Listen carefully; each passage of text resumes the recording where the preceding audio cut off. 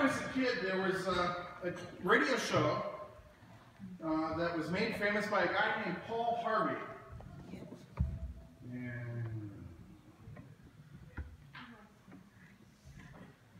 there it is. There he is. Anyone remember what it was called?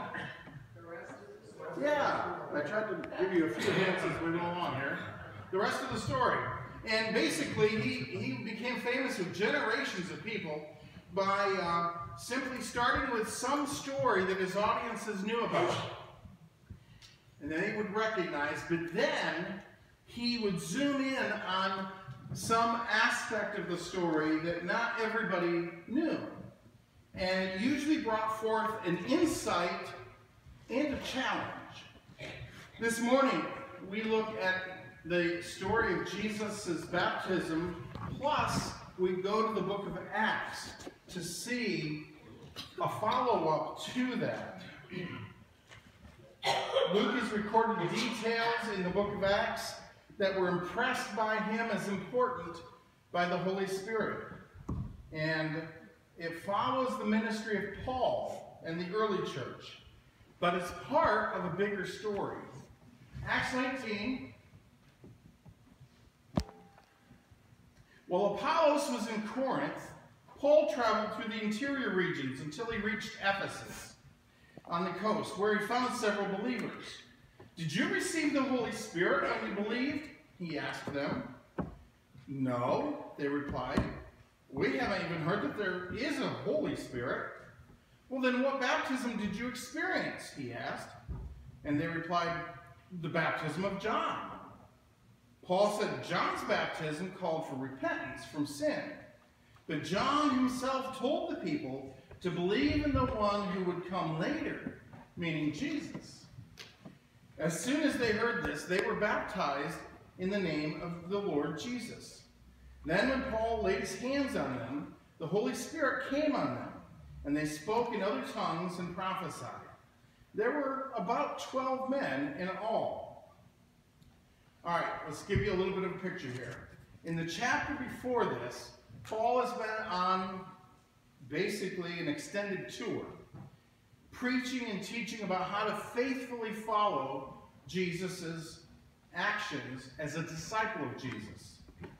Paul's travel in that one chapter alone included stops in Athens, Corinth, Cenchreae, Syria, Ephesus, Caesarea, Jerusalem, Antioch, Galatia, and Phrygia.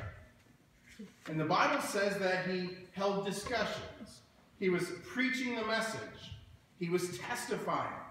He was teaching. He greeted the church. And he was strengthening all the believers. And we know this took a while because, well, first of all, there were no turnpikes or airports or taxis. But because we know that he spent at least a year and a half in one of those places alone, in Corinth. And in our text this morning, he's at it again. And he ends up back at the city of Ephesus, where he had stopped briefly in his last set of travels. Well, the first thing that Luke tells us is that Paul gets there to Ephesus, and it was when Apollos was in Corinth. So who's Apollos? Well, if you look in the chapter before this, we see Apollos. And we get to understand why it's so important. At the end of that chapter, in verse 24, we find that Apollos was a Jew who was eloquent when he spoke and had a thorough knowledge of Scripture. But verse 25 of that chapter before then tells us that he had received instruction in the way of the Lord. And in some of the Bibles, you'll see way is capitalized with a W there, because at this point, they're not really calling people Christians yet. They're just simply people who follow the way of Jesus. And that was as close to a name for this new sect that they had, the Way.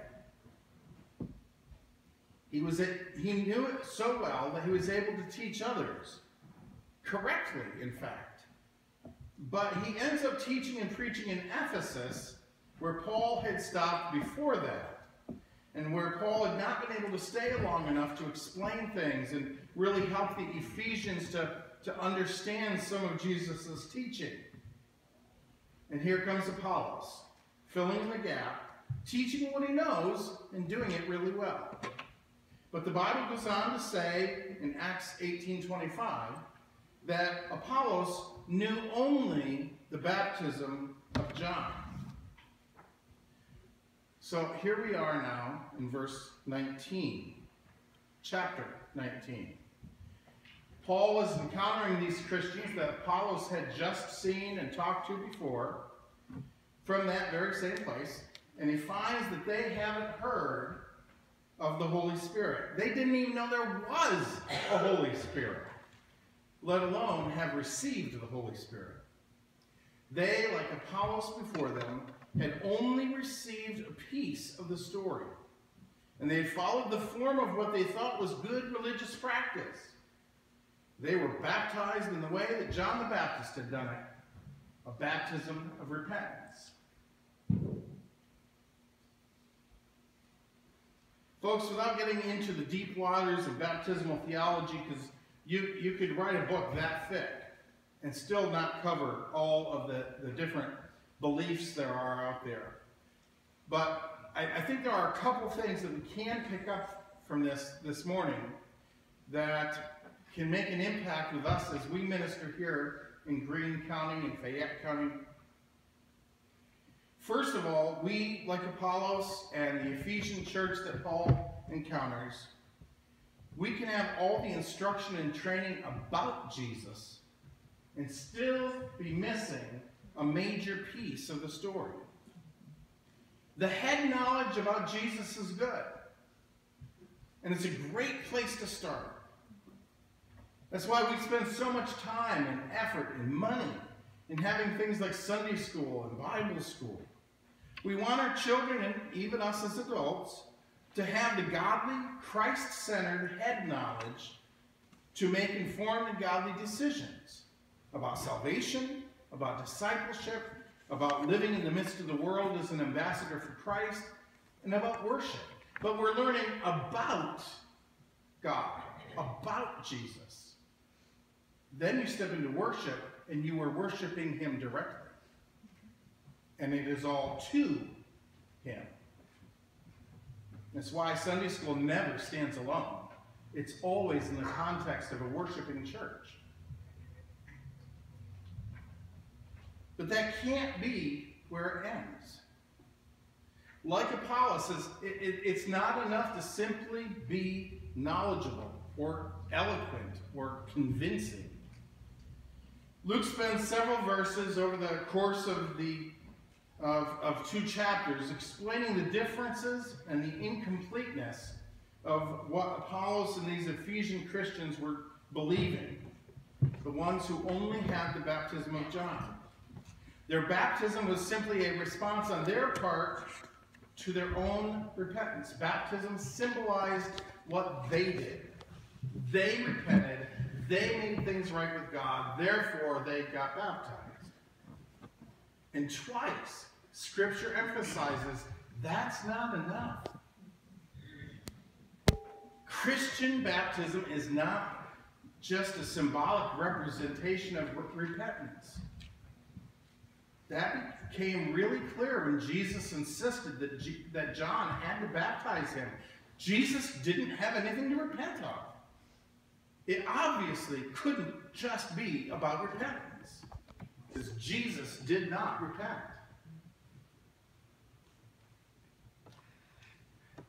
In John's mind, baptism represented a choice to repent. And Jesus said that's not enough. But as is the case with so much in Jesus' ministry, he turned the whole idea of baptism around. It could no longer just be about repentance. Jesus refused John's request to baptize him because John knew that he messed up, and he insisted that John baptize Jesus. And And true Christian baptism changed from that moment on. John found out from Jesus. Apollos found out from Aquila and Priscilla in the chapter before the one we read. And these Ephesian disciples found out from Paul. Christian baptism does not represent what you or I decide. That's why, let me just be clear. Our understanding, at least from the United Methodist side and many of the different denominations, it's sort of like, we would call it a sacrament because there's something sacred happening. Think, we only have two sacraments, baptism and Holy Communion. Think Holy Communion. Do you celebrate Holy Communion because of the way you died on a cross? Because of the blood you shed? Because of the body that was broken? Your body? No, it's all about Him. We're Christian. It's supposed to be about Him. Jesus died on a cross. Jesus had a broken body. Jesus shed His blood. Baptism is about Jesus. It's about the way that God, before you ever even knew you were a sinner, God set you up so you could repent. God set you up so that you could find out that you needed Him. If God hadn't set us up, we wouldn't even know that there's such a thing as sin. God, in the theological terms, God poured out His grace. Grace just means He gives you the power to do something you don't have the power to do. God poured out His grace before you were even aware that you needed it. Scripture says, while we were yet sinners. God set it all up beforehand. And in baptism, we symbolize God pouring out His grace on you. That's why we as United Methodists don't get all hung up about baptizing infants or children. Because it's not about their repentance. It's about God choosing to pour out His grace and His mercy on people who were still sinners. On people who didn't even deserve the gift of salvation. And God chose them anyways. And babies, toddlers, children, teens, adults, and even senior citizens all need God's grace equally. And God pours out His grace on each one. God, whether they've repented or not, baptism is a visible sign of what God has already done and is still doing, offering grace and mercy to everyone. In fact, God teaches that His grace is what enables us to even experience the gift of repentance, so that we can respond to Christ's offer of salvation. Now notice we're not saying repentance isn't important. You still have to respond to the gift of God's grace. You still have to respond and say, yeah, or no, I don't want Jesus to pay the price for me. I want to go to hell on my own. You get that choice. God's not going to force you into heaven. You can choose to ignore what Jesus did. You can choose to ignore God's grace. You can choose to go to hell on your own. But it isn't God's plan for your life. Oh, I can't believe God would send somebody to hell. Well, you're right, He won't. But if you are doggedly determined to go, He will let you.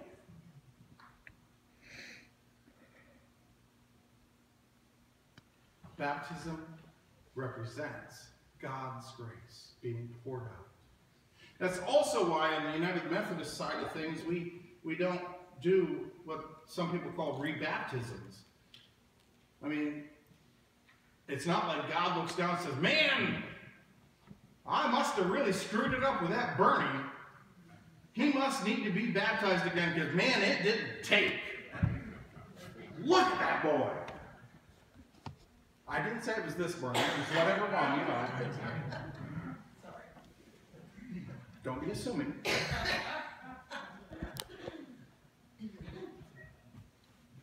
God makes no mistakes. Amen. And if baptism symbolizes what God does and what God has done, you really need to not add in that God screwed up. That's not a good picture of God's grace. Well, preacher, I don't see why this is so important. What difference does it make? Well, I'm glad you asked that. It makes enough of a difference that God Almighty made sure it made it into the scriptural text. As part of the words that God gave for our instruction, our doctrine, our correction, and our training in righteousness. God himself thought it was important enough that it needed to be in the book. It makes enough of a difference that the Ephesians, who learned this from Paul, were baptized the Christian way. And then the Holy Spirit fell upon them. Once they understood it wasn't just about them deciding that they repented. They did it the right way. Did it in Jesus' name. I don't understand all that, but I know what my response needs to be. So what do we see here that we can apply in our day and age to our situation in our lives? Well, first, on this day, when we remember Jesus' baptism, let's not get baptism and repentance confused. They're two different things. They're both important. But baptism is about what God does, not what we do. It is one of the ways that we witness to the world around us who witnesses the baptism. It's one of the ways we witness to God, about God. Second, let's take a lesson from Paul. Make sure that we leave people like Aquila and Priscilla, like he did in the chapter before, and I would encourage you to read that. Folks who can follow up and disciple new Christians.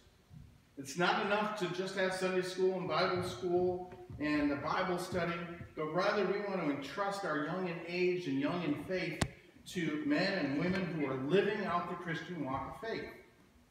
That's why we try real hard to not have a murderer or a liar or a whatever be teaching our Sunday school class. Somebody who's walking out the Christian life is the one we're looking for. If you're not following the way of Jesus, then you ought not be teaching the way of Jesus. Third, let's remember that our journey of faith, including our baptism, and also times when we respond to God, are nothing until we allow God to pour out his Holy Spirit on us and immerse us in his presence and in his power and fill us with his gifts. This morning I want to encourage you to answer a question.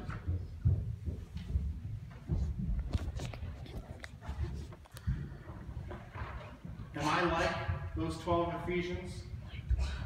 Trying to be faithful, doing all the right things as best as we can understand them, and yet still basing our entire Christian walk on our own efforts? Because you're not going to be successful. If so, I invite you to reach out in prayer to God and allow him to take you beyond mere religious response and fill you with his Holy Spirit, so that your life would be marked by the outpouring and experience of grace and mercy. And even the people around you would see that you are a man or woman of grace, a man or woman of mercy, because that's what God's like. And perhaps you've already come to that place where you've gone beyond the head knowledge and you have experienced the power of God coming upon your life. If so, then Scripture says that he has poured out a spiritual gift upon you. They happen to get the gift of tongues. That may not be the one he gave you. But if you have received his Holy Spirit, you have received a spiritual gift. At least one. If you don't know what that is, we need to talk. And we need to be praying so that you would know.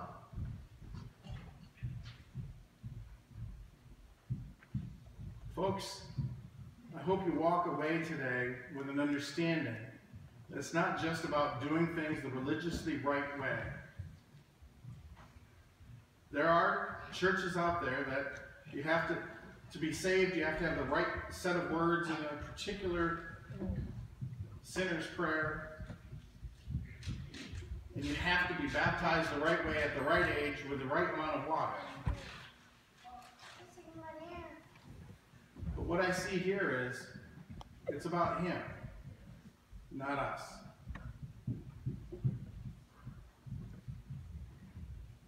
Let's pray. Lord Jesus, we ask that you would draw us to you, that our spirituality, our Christianity, would be more than doing the religious stuff. Lord, help us step beyond the idea of John the Baptist, who was doing a Jewish baptism ritual, a ritual of repentance found in the Jewish tradition. And let us take that step that Jesus took and turn baptism into a wonderful declaration that God loves the world and has poured out his grace even on one like me, which makes it available to everybody, like Christ's love is available to everybody. Lord, help us. And if there are people here who have accepted you as Lord and Savior and have not yet found their spiritual gift, then Lord, I ask that you this week would make it very clear to them, not only that they have received one, because Scripture's pretty clear there. If they have been baptized in Christ and have believed on him as their Savior, then he has given the outpouring of the Holy Spirit with a spiritual gift, at least one. And if they don't know what that is, Lord, help them this week to understand that they have one, a spiritual gift, and what that gift might be. And Lord, in all of this, help us to remember to follow your ways. It's not about whether we're right and somebody else is wrong. It's about when we point people back to Jesus. Back to God, the Father, the Son, and the Holy Spirit. Amen. I would invite you to turn in your hymnal, because it's not on the screen. And in a second I'll find a bulletin and know where to send you.